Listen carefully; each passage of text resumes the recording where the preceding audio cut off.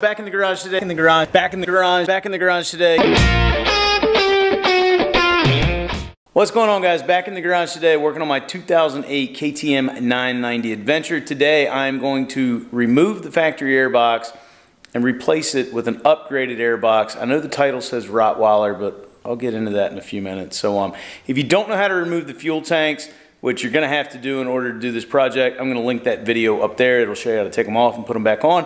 But for the purpose of this video, we're just gonna jump right into the airbox. Okay, so with the fuel tanks removed, the first thing I wanna do is grab this breather hose here that's got a clamp on it. Might need some wider pliers. And we're gonna remove this.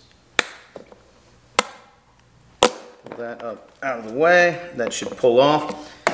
This is our air temperature sensor. We're gonna disconnect it and just put that plug out of the way for right now, and then we'll move on. All right, so if we take a look around the top of the airbox, we have a bunch of 6mm screws we need to remove. Obviously, you could use a flat blade on them, but I'm gonna go ahead and use a 6mm socket, and we're gonna get all these removed so we can pop the top of this box off.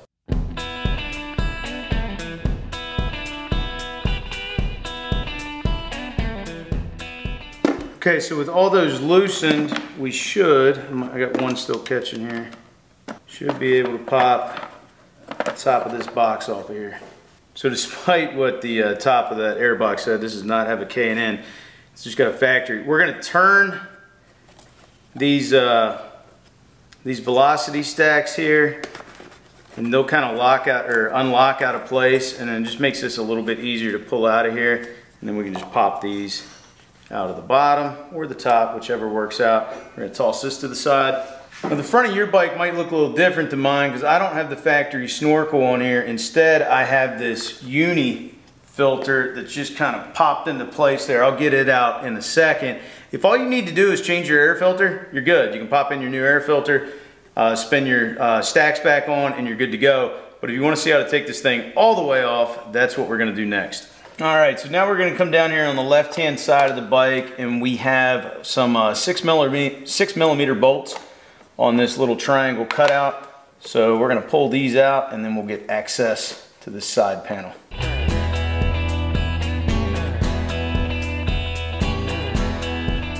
It should just pop. There we go. Hopefully we can see in here on the bottom of the throttle bodies, we have these band clamps. We don't want to loosen the top ones, we just want to loosen the bottom ones. So once again, 6mm, and then it's a little hard to see back in here, but we got one back on this side too. We're not going to pull the bolts all the way out, we're just going to loosen them enough that we can get these things free. Okay, next up what we want to do is unhook this fuel line clamp. There might be a little bit of pressure on it. And you may have a different clamp on yours. Like I said, you know, or I said in a previous video, I'm the third owner of this bike, so God knows what fasteners we have on there. And as you can see in there now, we've got the fuel line disconnected. Okay, so with the fuel line removed, we can see we've got this drain hose. It's a clear one that comes down off of it. We're not going to need this when we put the new airbox on, so all I'm going to do is just fish this out a little bit, pull it off. So over here on the right-hand side of the bike, same thing. We need to remove this triangle cutout using a 6mm socket.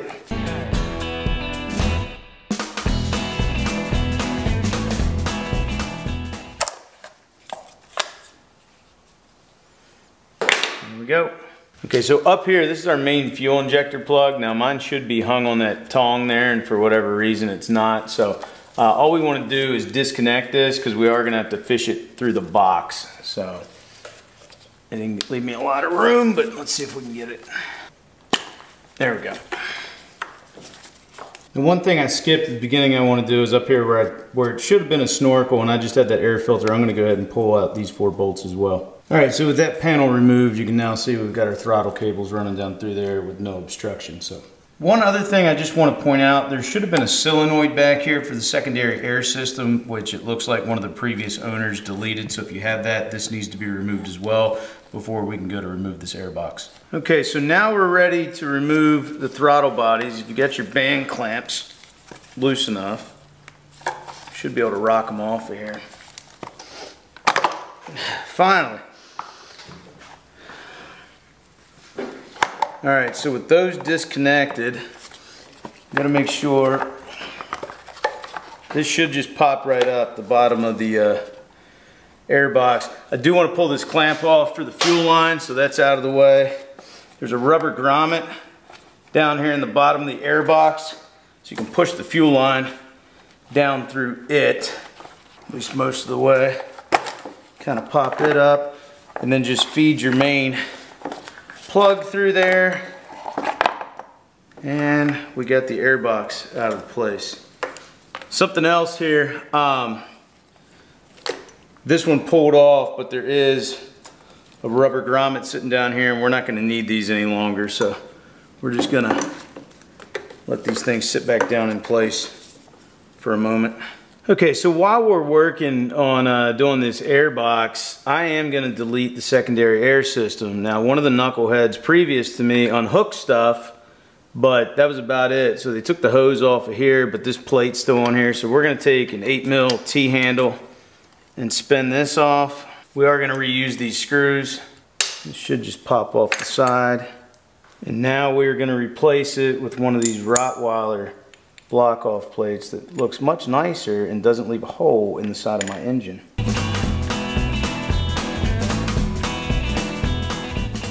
Now this plug here that was unplugged, and probably why I've been getting an error code, we did come with a little dongle here.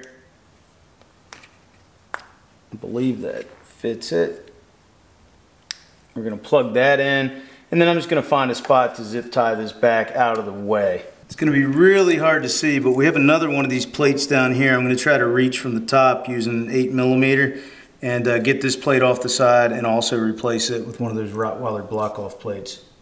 There, you can kind of see it. You can see where they unhooked the hose and just left it that way. I'm not real sure, but I somehow managed to get this stupid thing off of here. You are able to get a wrench on the top one from the top and the bottom one from the bottom, and then just plan on getting that screw out with your fingers.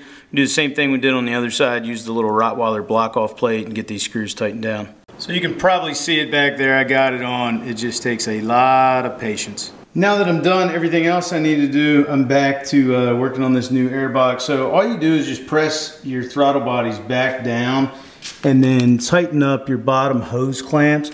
It is going to look like they're up off there a little bit. It's not going to look perfect. That's okay. It's the way it's supposed to look. It's just the way they're machined.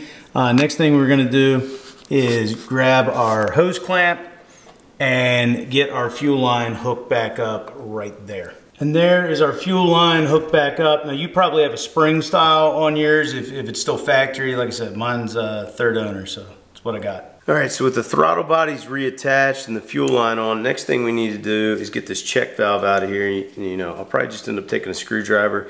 These are permanent hose clamps. We're gonna undo these and then pull. This is the check valve. We're gonna pull it out. All right, so with this check valve removed, if you're using the Rottweiler intake, you'll take this apart. This is gonna be the side that goes inside the air box.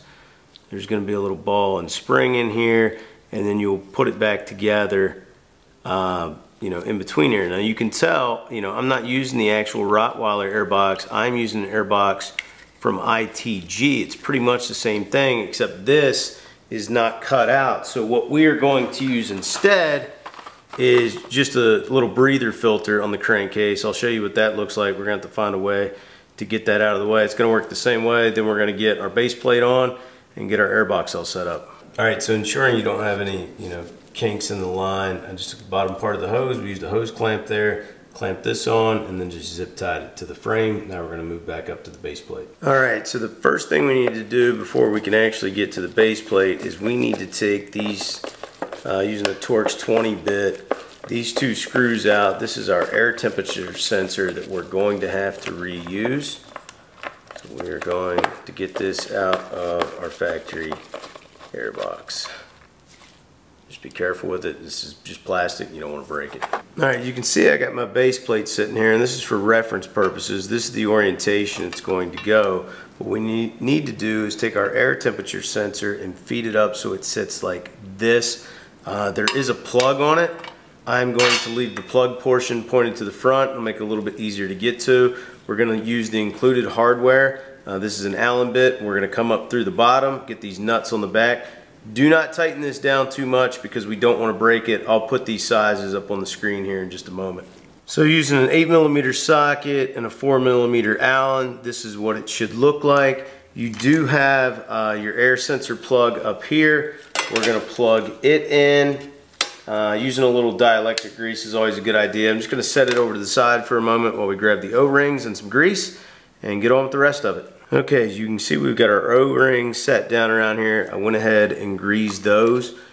Another thing we need to do here is we do have these clips that need to slide over the front and rear tab. Just make sure you get them lined up because in here in a few moments we are going to have to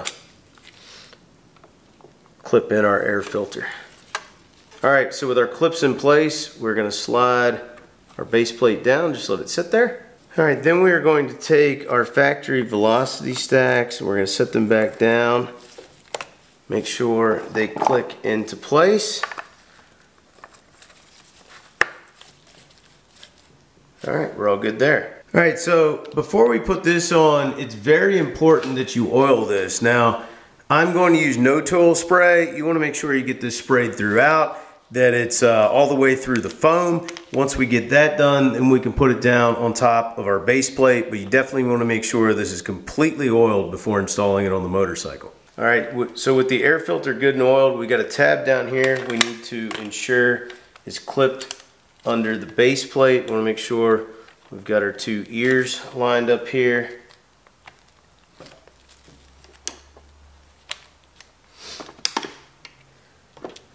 And personally, I like using a screwdriver to make sure we get these down into place.